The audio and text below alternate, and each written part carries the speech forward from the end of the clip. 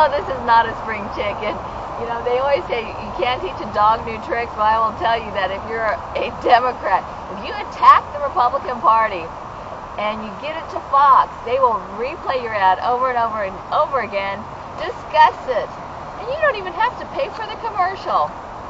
Must be election time. Anyway, we're going to bring Oldecam on with comments on the headlines of today. Looks like liberals will continue to elect liberals no matter how much the people rail against their policies. Well, they're going to elect Jerry Brown in California. Jerry Brown is an old man who basically wasn't good to begin with for California, so they're going to elect him to do the same things that they're unhappy with the Democrats doing in the state, which is brilliant, isn't it?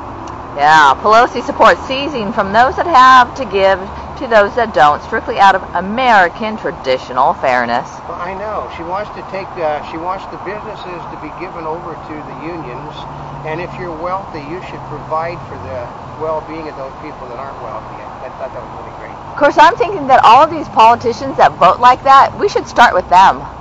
But they basically, as you find out, that they said that you must have a 3 to 4% lead in an area where the Democrats are entrenched in order to remove one of them. Ooh. Latest poll shows that Democrats seek Republican cooperation on bills while Republicans are divisive, and that conservative media is even worse. I know. Anybody find out that the Democrats were in charge and they had the executive office, the judiciary, and both houses, and they couldn't get things done? Republicans couldn't stop anything, so they couldn't be divisive. They couldn't stop anything. No one knew it, but the Obama tax cuts for middle class and small business sneaked in under the radar and saved this country from Bush's destruction. I know. They're trying to show that the stimulus money, you know, like $120 billion of that stimulus money went to tax reductions for small businesses and the people. The only problem is that the mainstream media who said that didn't bother to tell you that he also increased taxes on those very same people by 20 times. And Republicans are responsible for the divisions that Obama has tried to heal. They're all delusional, folks. I mean, he has not reached out once to the Republican Party other than the fact that I have these plans, you should do what I want. That's not how healing things. And EU signs off on tougher budget rules aimed at limiting debt. Well, yeah, and Obama keeps wanting to spend money. He's basically chastising the Europeans because they're refusing to spend money they don't have. Oh, really? Yeah, well, they're shifting away from socialism to capitalism while he wants to shift towards socialism, and it's not working in this country. Hey, you know what? If he's going to be so supportive like that, can we just tell him we can't pay our bills and that other people need to pay it? Well, no. Margaret Thatcher in England said that socialism dies when the last person has no more money to be taxed. And Republicans must join the Democrats' vision of America to get things done. You know, you don't say the Democrats should join Republicans.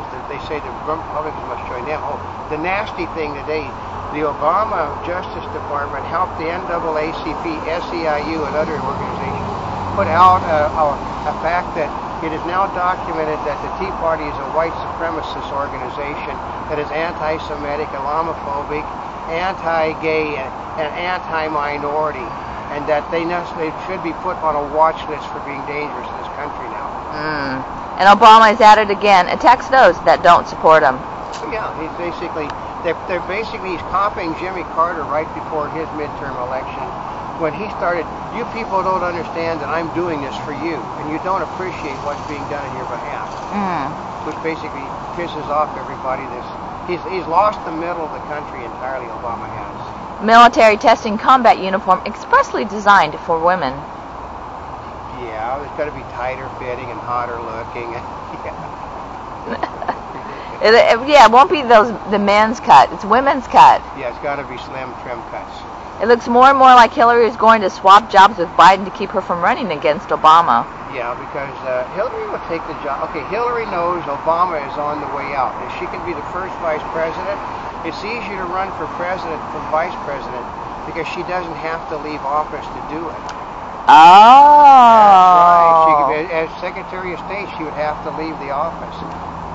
The other part is, since you're vice president, the press always follows you anyway. Yeah, and so you get lots of free press time. They said what's going on is she's denying it continually everywhere she's going now. And her husband has already said, you know, that would be an interesting proposal, wouldn't it? First time ever a swap of positions. Yeah. Well, they like to be part of history books, don't they? Yeah, and it gives them another historical thing. So she can't be president. They're not going to elect somebody. Okay, if you elect somebody my age, you're even stupider than the Democrats think you are. Fool me once, shame on you, fool me twice, and I must be a Republican incumbent. Yeah, I heard basically that when Rush Limbaugh said that. Oh! He said, because he said, last night, he said, I'll guarantee you the same SOBs on the Republican Party side that started this mess are getting ready to redo it all over again, given the opportunity. Oh! He said they're basically dismissing the Tea Party now. Last morning I heard him say, he said, one of the people said, I'll bet you a penny for every dollar you put up that the Republican National Committee supported this white supremacy tag on the Tea Party. Mrs. Obama, don't lose faith in the president's vision. Basically, his vision is a socialist country, and this isn't a socialist. This is the country where communism didn't set in, socialism didn't, because it's an every man for himself nation. We only band together during emergencies. That's the only time. Tea Party supporters expect right turn that sticks. Or they're going to throw the people out. That's why they said this morning they think that the Republicans are just as wrapped up in trying to dump the Tea Party. They wanted their money, they wanted their support. Election's 10 days from now, so they don't care anything about that after that. The stimulus was a great success, but the Republicans-controlled media have managed to fool the people into believing it failed. Republicans don't control the media. The Democrats control the media. I know. I just love how they keep saying that all the time. The problem is there are older people in the mainstream media that actually can add 1 and 1 and come up with 2. The younger ones can't add because they're products of the Democratic school system. They actually think that spending $600,000 to create one job is a big deal. You can hire 12 people in the private sector for $600,000. And the Democrats feel that the only thing that they have done wrong was not going far enough. That's what Pelosi said this morning. She said if we'd have simply had the guts to go forward instead of letting the Republicans stop us at every turn, we wouldn't be in the situation that George Bush has caused us. And Republicans are about to learn the hard way that an imperial president will be very hard to deal with. Yeah, they still think that they can deal with it. I mean, this morning, he said the president will have to deal with us on our terms. Well, no. The more the Republicans go like that moronic statements they're making, the more they are starting to backslide in the polls. Well, that should not surprise them. And it isn't because of Democratic support for the candidates, it's because the independents are starting to back away from the Republican incumbents. Did they forget, like when they wanted to deal with the president, where they basically had meetings without any Republicans? Yeah. And that was basically we'd come to our solution and then you can join ours? That's what's going to happen all over again. The Tea Party people are just going ballistic over what's going on at the moment. Military recruiters told to accept gay applicants.